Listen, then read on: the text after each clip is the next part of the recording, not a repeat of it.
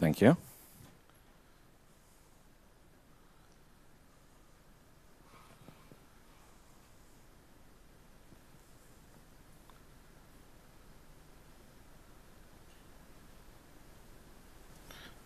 Okay, welcome. Thanks for being here. Yeah, it's so early in the morning after last night, but luckily I made it today.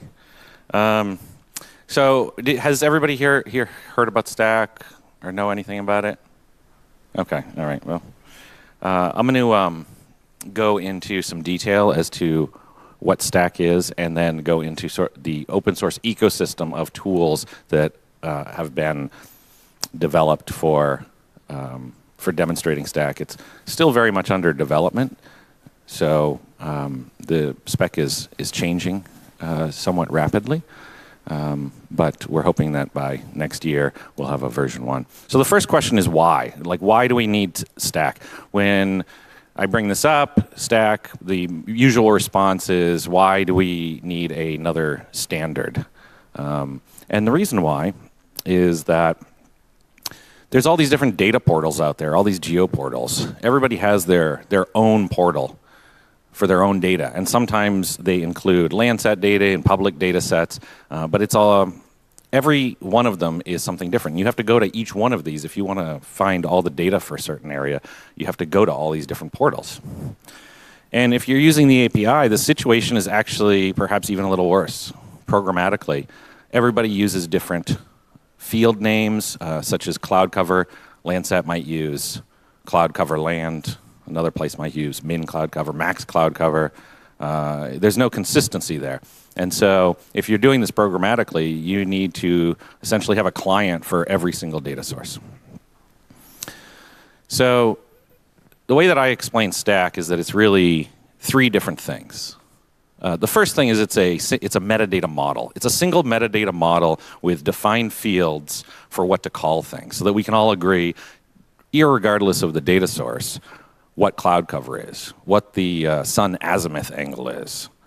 The focus here is on search and discovery. So if it's a metadata field that a user isn't going to search on, then it's not something that we would probably include in STAC. It's something that is probably better off not having. And we want it to be simple and extensible, so that depending on the type of data, the content in the data, whether or not it's EO or SAR or LiDAR, that we can add fields as necessary depending on the data type. The second thing that it is, and this is a critical point here, is that it's a way to define links between catalogs, collections, and the underlying items for the data, so that they can be crawled and indexed by a search engine. The idea here is that if your data cannot be crawled and indexed, then it doesn't exist. If people can't find it, then they can't use it. And so this is a really important point.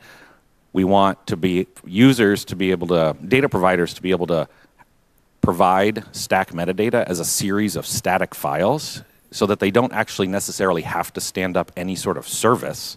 They can just provide the metadata files, and then that can be searched and indexed by some service. The third thing is that it is a dynamic API for searching the catalog and getting the results as GeoJSON. Now, STAC actually doesn't really define this. We use WFS3, or what's called OGC API features now, with STAC extensions built on top of that. So what it is not, it's not a full-fledged metadata standard that data providers would use for their own data sets. Landsat, for instance, has a bunch of metadata that they use internally to track things. Planet has a bunch of metadata. This isn't a replacement. Data providers aren't going to take this and use this for their internal systems. We're not trying to replace all these other existing metadata standards. Here, we want a simple metadata standard for, again, focused on search and discovery. The STAC spec started about 1.5 years ago on the tail end of State of the Map US in Boulder, and it's been rapidly iterated on, and the way that we've been developing it is focusing on developing the spec and then implementing that.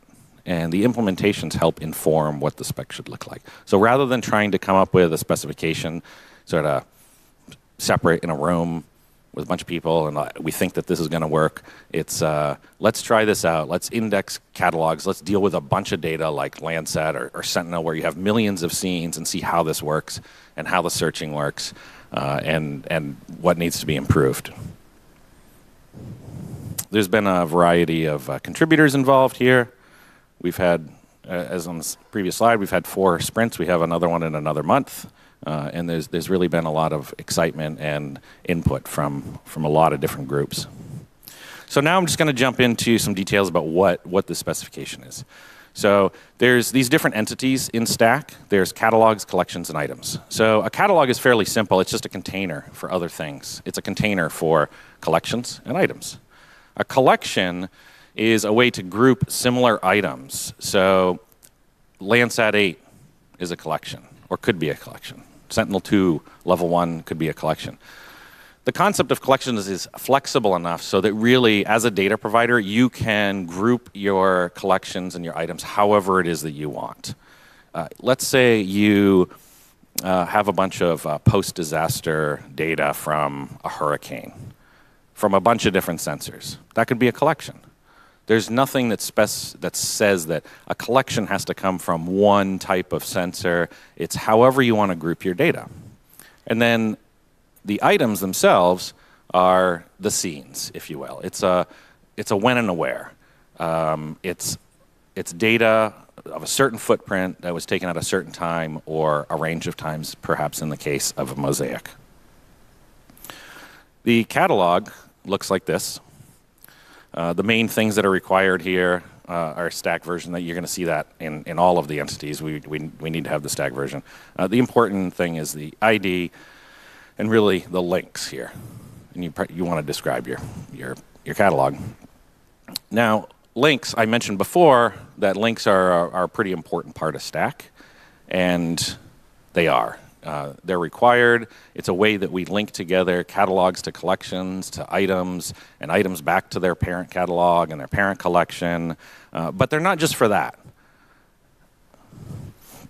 And these are the hierarchical links that describe those relationships. But they're not just for describing these relationships. We encourage judicious use of links. So you might have an about page. You might have documentation on the data set. You might have a GitHub page of some code to use it. Use those links however you want. You can provide links to anywhere. The collection, so a collection inherits from a catalog. So you see a lot of the same fields here. We have a license as well. We have extent to describe the spatial and temporal extents of everything in there. The properties, I'd like to point out, is perhaps one of the most important things here. And I'll show some examples in a bit. But properties are a way to take properties of items that are common across the entire collection and not have to reproduce them in every single item, but move them to the collection level. And now we have the item fields. This is a GeoJSON feature. So you see that the type is required and it must be set to a feature. And we have all the typical GeoJSON fields. We've got bounding box geometry. Again, we have links. The other important things are the properties and the assets. The properties, the only thing that's required is the date time. There's some other timestamps in there.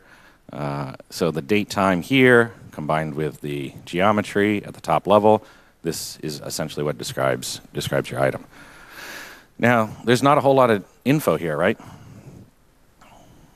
There's not a whole lot of fields. Let me talk about assets first. So the assets this is what's in your item, and this is the underlying data. Of course, this is what everybody is interested in. You have a link to the data, you have a title, you have a media type to describe the file format of that, and all right, I think I'm missing a slide, but that's all right. Maybe it's later. All right. This is just a GIF popping through a collection here. This is a static catalog. So you're going to see a bunch of fields here that I didn't talk about yet. All right, but here's our assets at our collection level. You see there's no actual links there yet. Here's our links. These are a bunch of hierarchical links. We see that they point to child. You'll see that they're relative links because this is a static catalog, so I have to actually type in the new link here. I can't just follow the link. But if you're crawling this programmatically, you just follow those relative links based on the self link. Okay, and the content extension. So this is where we add data, additional fields to our items depending on the type of data that it is. So we have an EO extension. This is where all of the stuff that's relevant to EO. We have SAR. We have point cloud extension. So this is why at its core, the STAC core is actually really quite simple. We only have that when and the where basically. And this is where we add in our data specific fields. So this is what the EO extension looks like.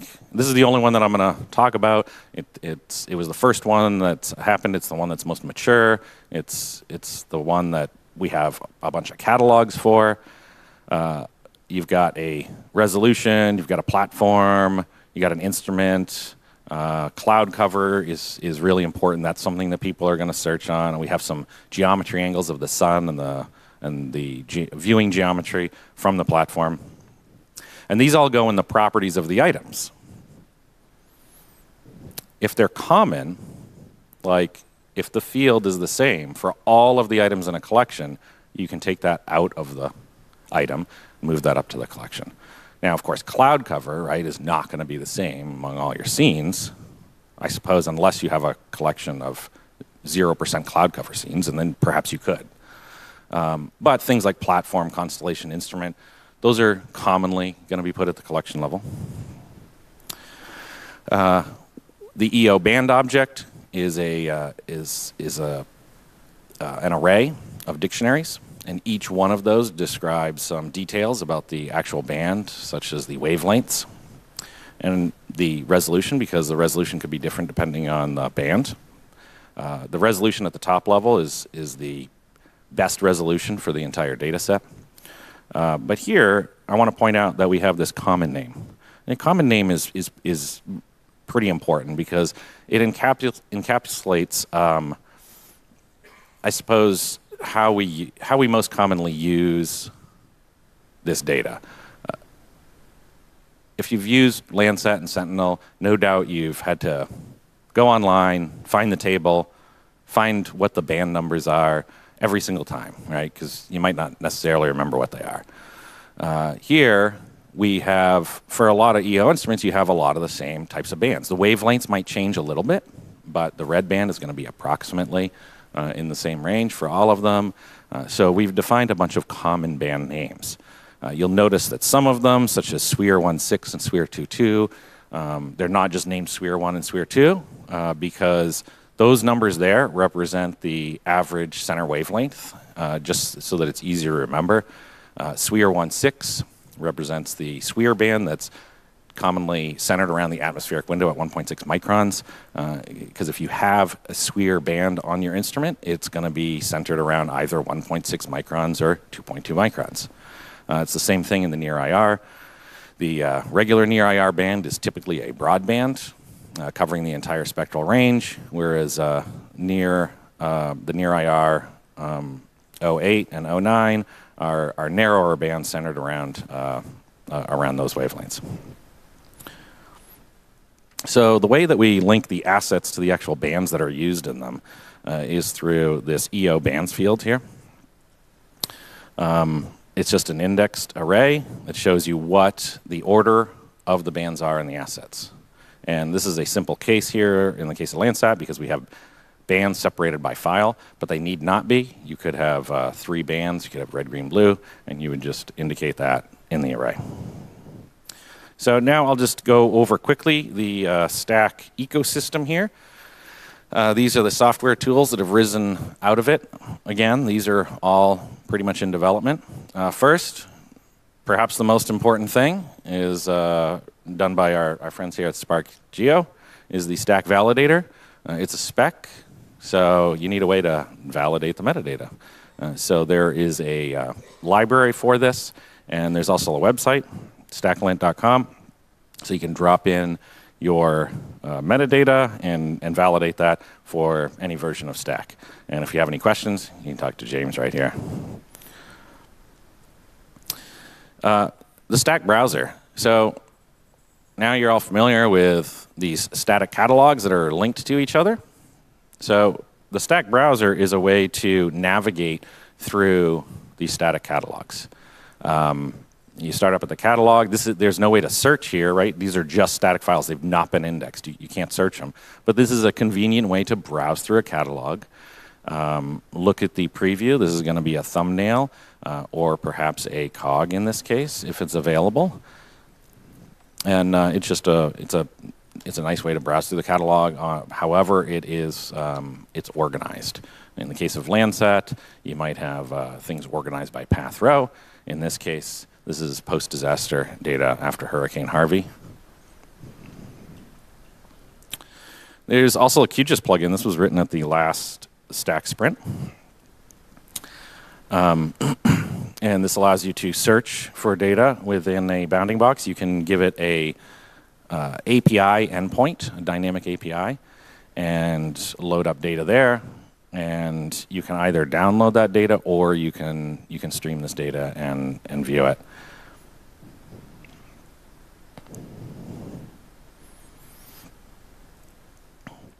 SAT API is, right now, it's the only reference implementation of the STAC API. So it is, in fact, a WFS3 compliant server for the most part, with STAC extensions built on top of it. This is written in Node, and it's deployable to AWS, and can be used to index any static catalog. So you can deploy SAT API. You can point this to really any leaf in a static catalog. It could be the top level catalog, it could be a collection, it could be any branch underneath it, and it will crawl that entire thing and index that into its Elasticsearch backend.